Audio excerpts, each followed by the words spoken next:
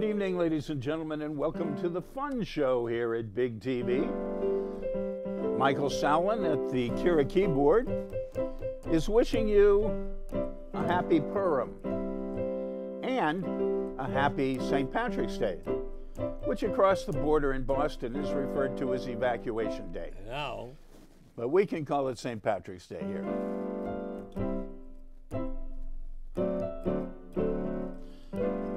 And spells Harrigan. A word again, me.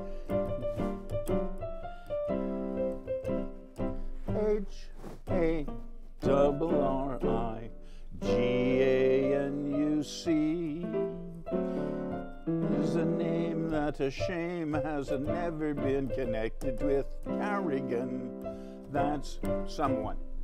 No one here named Carrigan. No. He said. Thank you, sir. This is the, what the heck is it? This is the March 13th right, edition of the Fun Show here. They say And- vote in May for us. Yeah. Tomorrow morning, I'm sure you're all aware, we have a blizzard, which is being oversold immensely, in my opinion. Even the national news and the local news is talking about this terrible, threatening blizzard, and then you listen and they say, we might get 12 to maybe 16 inches of snow. As if. Since when was 12 inches of snow something to worry about? That's right. I mean, Yeah. we're getting awfully pampered and weak these days. I'm saying, because when I was a child, I walked through 74 feet of snow That's uphill correct. both ways to school every day, and we never called it off. I remember that. Yeah. Right? That was That's, nice. that's the stories we always tell our Yeah, that's the grandchildren on story. things. Yeah, it is. I would like to advise people that on March 26th, the good Lord willing and the creek don't rise, Yeah. the Brookline Kesilwaukee Sister City program, in association with a lot of other people, including BIG and the League of Women Voters and First Parish and the Brookline Office on Diversity, will be holding a very interesting panel at the Senior Center from 3 to 5 p.m. on Community Forum on Immigrant and Refugee Rights, which is a very appropriate time to be doing that. It will let us know something about what it's like to be an immigrant in America now, some of the fears and apprehensions, and some of them which are justified and which are perhaps slightly overblown. We can only pray, but the Community Forum on Immigrant and Refugee Rights, March 26th, Senior Center, 3 to 5, free and open to the public. Are you going to be there that day? Of course. I hope so. I hope so. Okay. I know where I'm going to be tomorrow. I'm going to be curled up in my nice warm house. Yes. In spite of my telephone call from Eversource Electric today. Oh, yes. Today they Telling me, in essence, there's a terrible storm coming, and if you rely on your electricity to refrigerate your medicines or life-saving devices or anything else. In other words, if you need electricity, you should either make alternate arrangements, source arrangements, or move to another location. Like Miami Beach or If, someplace. if it yeah. weren't a robocall, I would have been tempted to say to them, okay, you tell me in advance where you expect your system to fail, and then I'll know where my alternate location is. And then if you bought a generator. Well, it turns out the only person I personally know who owns a generator for those situations is in Coleraine, and that seems a little long, Oh, it does seem. a little far to Yeah, go okay. on things. And- So but they also said don't step on wires that are on the ground. don't step on downed wires. yeah. And you listened to the whole thing. You're a very dedicated Well, listener. I hung up I by don't that like point. them, so I wanted to hear everything they had to say. You know? Anyways, I had long let me ask. before that hung up. Yeah, you got off of that. Yeah. But what about all these people that are thinking about tomorrow who work for a living, not like us. Well, are they? Many are happy they don't have to go to work, Yeah, and but then the people who actually work directly off the profits of their businesses are upset. What about the MBTA tomorrow? That's they've been preparing for this for 2 years, haven't they? Well, in a sense, I mean, they were out yesterday practicing with their new track plows. Yeah, I saw that. So we'll see how that a works. homemade invention. Frankly, they've been doing much better since those 2 years ago, you know. But the other thing is, it's going to be cold, so this isn't going to do what March snow usually does, which is quickly melt away. Right. I mean, when did the snow that's out there now fall? It fell Friday. Friday, yeah. And by Saturday, it was not a problem at all. Right. You know, but this one's not going to be, because it's not going to reach freezing, apparently, for the rest of the week. And it's going to be wet and heavy. And well, that's funny, because usually, if it's very cold, you get light, fluffy snow. Right. So this whole thing is I think it may be down south. It's going to be wet because it's going to change to sleet. Yeah. Well, Bruce will tell me. My son who lives down in Virginia, he'll give us a call. He'll tell you about the snow from He'll tell me, Virginia. we checked this. We checked that. He grew up here, but he's down there now. It's always nice to have a son who's an expert on everything. Right. He knows a lot. I'll give him that. You know. All right. Well, the other issue, which is fairly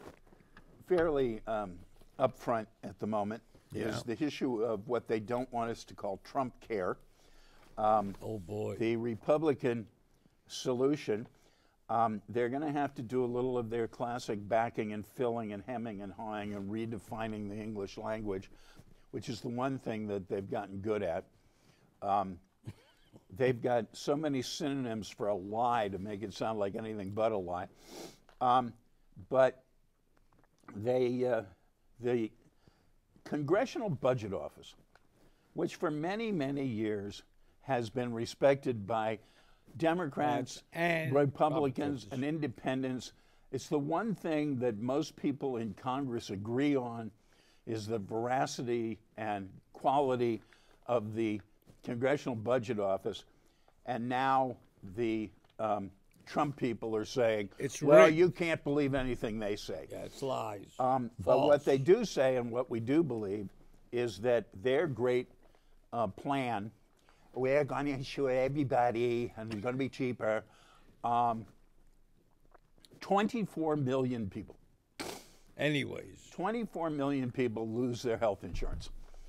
Goodbye, everybody. Yeah, and of course the Republicans say, well, if you don't have health insurance, you get sick, just die already. It's cold outside, baby. Yeah. Just die. What the heck? In any case, I have a little thing here to explain to you the Trump health care package. The American Medical Association has weighed in on Trump's health care package. The allergists were in favor of scratching it, but the dermatologists advised not to make any rash moves. The gastroenterologists had a gut feeling about it, but the neurologists thought the administration had a lot of nerve. Meanwhile, obstetricians felt certain everyone was laboring under a misconception, while the ophthalmologists considered the idea short-sighted. Very good. Pathologists yelled over my dead body, while the pediatricians said, oh, grow up. The psychiatrists thought the whole idea was madness, while the radiologists could see right through it. The surgeons decided to wash their hands of the whole thing, and the internists claimed it would indeed be a bitter pill to swallow. The plastic surgeons opined that this proposal would have put a whole new face on the matter. The podiatrists thought it was a step forward, but the urologists were pissed off at the whole idea. Yeah, me too. Anesthesiologists thought the whole idea was a gas, and those lofty cardiologists didn't have the heart to say no. In the end, the proctologists won out, leaving the entire decision up to the asshole in Washington. Not bad. Not bad. The Trump health care proposal. Yeah, I like that. That's good. So, everybody sounded off. You 24 million people going to lose their health insurance. So it doesn't mean a lot to them in the Republican Party. I mean, they're busy. One thing must be done. It must be repealed. We Yeah. gotta have Obamacare or whatever they call it. Has to be repealed so we can call it Trump care. That's the main No, thing. no, they don't want to Trump. They really don't want to call it Trump care. I think they They should. specifically, no, the White House has specifically said, call it anything you want, but don't call it Trump care. Okay. So they will. No, it's actually, it will come to be called, I think, a very appropriate name. Trump don't care. Trump don't care. Trump don't care. That's not bad. All right. I'll Yeah. buy that. Yeah. Okay. Trump don't care. You know, poor people. They're doing away with the thing that says you either buy insurance or you pay a tax, Right. But that's going to be and cut that out. is to the direct benefit of Trump's friends, the 1%. In the insurance companies, yeah. And the insurance companies haven't quite made up their mind. Interestingly, they haven't, most of them, come out against it or for it so far. Well, they make money both ways, don't The they? Yeah. American Medical Association has definitely come out against it. And several Republican senators have warned their Republican House colleagues, don't be in a hurry to vote for a bill that can't pass the Senate. You vote for this thing, 2000, and we lose our majority. 2018 in is 18. coming soon. Yeah. And I mean, that's Republicans telling them that. But they won't vote. They won't vote with their party. These people who are making these statements. The Republicans. Oh, these senators? I think they'll vote against it, yeah. Yeah. And, You you think know, the thing is, in the Senate, you only need 4 or 5 votes. Yeah. In the House, well, they need more. In the House, it's it's- sort of a loss, and besides, all those people in the House are wimps. The best quote of the week on the Republican Don't Care bill was from our own Congressman, Joseph Kennedy, because this Speaker of the House, whoever this fellow is, Speaker of the House. Ryan. Is that his name? Yeah, Paul Ryan. He got up and passionately said that, you know, Obama, the horror of Obama is about to come to an end. Right. And he referred, apparently in a committee meeting or on the floor of the Senate, of this being an act of mercy. And Joe Kennedy, I wish I'd brought it actually with me. Joe Kennedy said, "You must read different scripture than I read." Because in my scripture, mercy is, you know, taking care of the poor and the downtrodden and looking out for your fellow man and you know, being compassionate and helpful. This bill is an act of malice. Not mercy. An act of malice. It is. Very good, Joe. You made us proud. You made us proud. Yep. Okay. Now, well, I could get into we could save it for after the little play. Yeah, do you we think? got a couple minutes. We could mention something about the casino business. Oh, yes, yes. Yeah. You tell me that the Indian tribes, the tribes down in Connecticut Indians. Yeah, Is Connecticut it the Indians, Pequods or the something like that. Is it the Pequods or is it No, the there's another name. There's another is name. it- I don't know, Wampanoags or No, it ain't. It's not the Wampanoag. anyway, it's either Foxwoods or it's Mohegan Sun, Right. one or the other. Yeah. You tell me they're suing Mr. Wynn Right. Who's building a casino in Everett? because they say that their proposal in East Boston should have won, and that there's something duplicitous went on. Well, the irony of that is they're clearly suing the wrong people, because the people they need to sue are Mr. Crosby and this corrupt gaming commission. Which is what the reporter said in the article. Oh yeah, okay. But it's not that they can have this thing dragged out up until this section comes up, and then they'll sue these people too, which can drag the thing out some more. But But it costs them money. He doesn't seem too worried about it. He says the building is going on. No, I'm not talking about when. I'm talking about it costing the Indian tribe money. Well, Where do they have the money to throw into that? evidently they want. Maybe it's not really the Indians who are doing it. Maybe it's their backers. Maybe that's it. The guys with the money. You know, another corrupt cartel. Well, you got the Springfield. They're fighting that too. The Foxwood.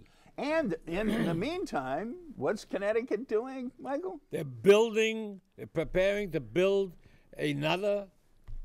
What do they call these places?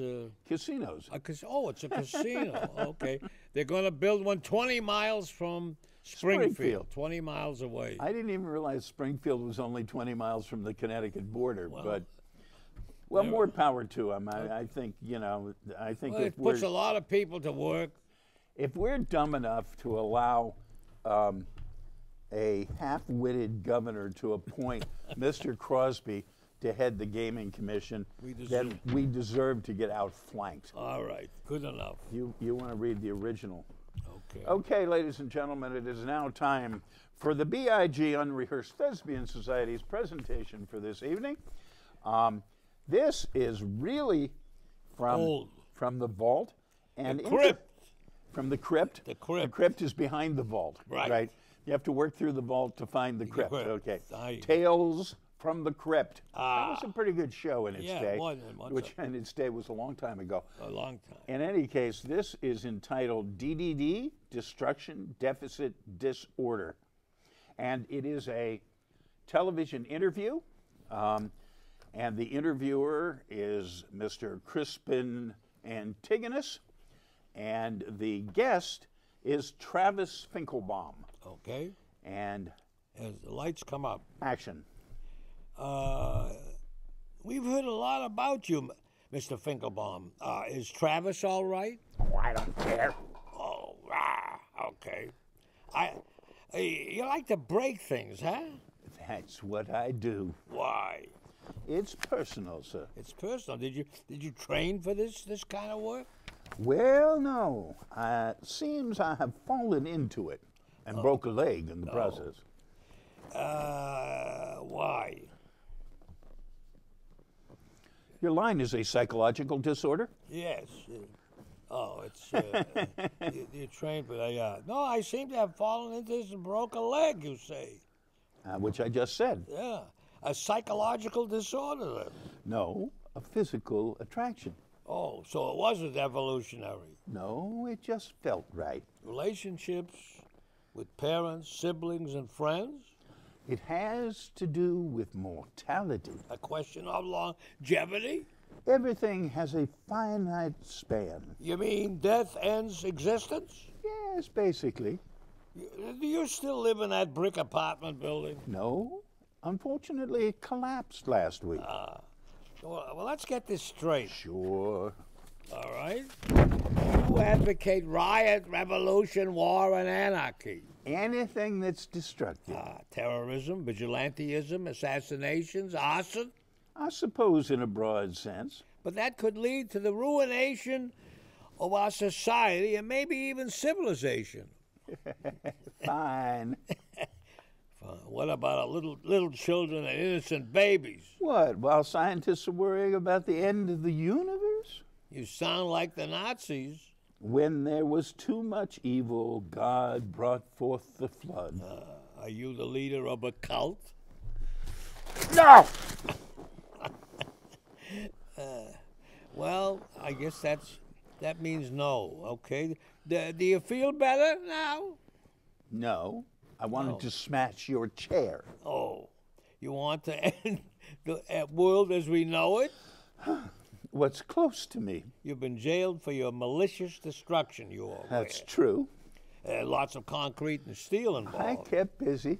Your fellow inmates They applauded my efforts. couldn't have accomplished much there, Well, I broke plumbing. I set fires. but it added to your sentence. They sent me to a mental institution. Oh, that's it, huh?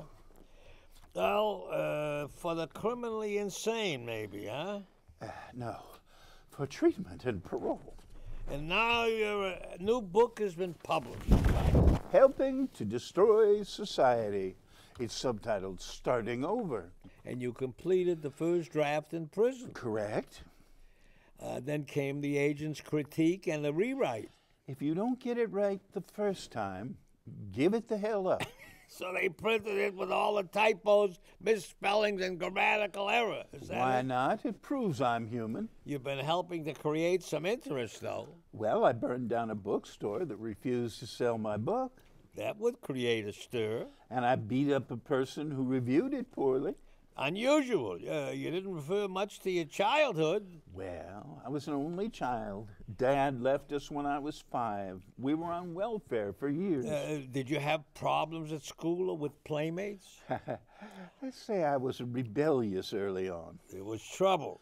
Only when I was forced to do things I disagreed with. An illustration, perhaps. Travis? I always liked writing poems, even during math class. Like 2 and 2 and 4, a book fell on the paper. Doesn't seem to rhyme. But it was important to me. The teacher admonished you? My classmates laughed at my embarrassment. Well, children can be cruel. They did not understand my needs. And at such an early age, you already decided on your life's work. It wasn't difficult. There was so much that needed to be undone. You prepared by experimenting in school and at home. And now, a message from our sponsor. Is that absolutely necessary? Yes. Cameraman, don't cut to commercial if you want Crispin to live. I'm watching the monitor. Thank you. This time I'll deliver the message. May I have a camera, please? Members of the listening audience, I am the only member of DDD, which stands for Destruction, Disorder, and Death. This is what I bring to you. It's what I've prepared myself for, and I believe you all await me. It's no longer a matter of civil rights, race relations, a polluted environment, drug addiction, nationalism, universal education, international peace, improved forms of government, and all that. We're beyond all that. Too many religions preach a better world through good works and prayer. My question is, why wait? So that's what I'm here for, to make it happen as soon as possible. It's going to take me a while because there are so many of us. But I'm a busy bee, and I expect to have a greater effect on your lives sooner than you think. Time to get back to our program. Everybody knows that mankind is beset with many problems, Travis. Listen, I just presented my treatise in a ringing manifesto. But you didn't sing or dance or tell a joke. They all heard me. It will all blow over in a few days. Well, listen, I can be funny if I want to, but this is not a comedy. We always get the most stable people on this show. Do I sound like a freak to you? Well, you do have a bizarre track record, my friend. Are you trying to tell me the viewers switch channels? I'm saying this is the fun show. Well, I am prescient. You can read the future, yes, and we do like a chuckle. Isn't that candy? Destruction isn't very humorous, I'll tell you that, Travis. Ça dépend. Oh, that means it depends, huh? French. We've had enough of the gloom and doom, if you want to know. So have the undocumented immigrants. And the folks waiting to learn their fate with Trump care or whatever. I have even mentioned all the Middle East bombings daily. Still, it's a holiday time, huh? Well, there's Purim and Queen Esther and all. Yeah, and St. Patrick's Day. I suppose I could break down and celebrate both. Well, thanks. Well, Samach. So, Chag Sameach, huh? And Erin Gobra. Blackout. Blackout. Well, there you are, another great epic. Okay, okay, very good. There must have been something about my performance that made you lose your way several times. Yeah, I did lose my way. Okay, here's a lifeline for troubled veterans. Okay. There are roughly 500,000 veterans with less than an honorable discharge, and including more than 100,000 who left the service during the wars in Iraq and Afghanistan. Any indication of the time range of these? Well, Are these younger or all living veterans?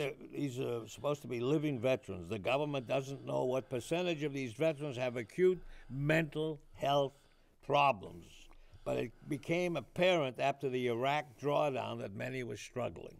Okay. What they did was something very unprecedented. Representative Mike Kaufman, a Colorado Republican who served in the Army and the Marine Corps, said in an interview on Friday, "Here are people who have come back from war and are having difficulty, and you strip all support from them and they throw them out of the military." Since 2009, the military has discharged at least 22,000 combat vets since 2009 who had mental health problems or traumatic brain injuries for alleged misconduct. According to Mr. Kaufman's office, the misconduct ranges from serious felonies to minor administrative violations. So Mr. Kaufman has spent years trying to convince other lawmakers and the Department of Veteran Affairs that the government needs to do a lot more to prevent veteran suicides and homelessness. And some efforts have been successful, but the crisis remains. And this guy is still a Republican? Well, last year, sadly, 20 veterans per day on average committed suicide, according to the VA, and tens of thousands of veterans... Way too few, according to the Republicans. Yeah, and tens of thousands of veterans sleep on the streets on any given night. But they got a new policy. And the new policy will allow veterans with less than honorable discharges who can attribute their struggles to service-related health problems, including traumatic brain injuries, etc. That sounds good, but how are they meant to prove that? That's part of... How are they meant to prove that with no access to the VA? That's Dr. Shulkin's job, who's becoming the new head of the VA, to lay out the guidelines for this. Don't worry, they'll be impenetrable and impossible. Well, anyways. I mean, after all, it was the Republicans who sent everybody off to war and then closed at least one VA hospital in every state in the United States. And when Obama tried to reinvest in the VA medical system, they voted him down every time. And I didn't even get on to the crime and the adolescent brain. All right, well, let's talk quickly. Let's go quickly. Good night, Irene. Good night, Irene. Irene, good night. Irene, good night. We'll see you in our dreams. Good night, everybody. Feel better, Irene. We'll be back next week, same time, same station. Bonjour. In the middle of the snowstorm. What, we'll be back in the middle of the snowstorm? Yeah, that's right. I hope. Let's hope the snowstorm's not around in a week. Okay. I couldn't take it. We'll bring some snow in the pail upstairs. Yeah, okay.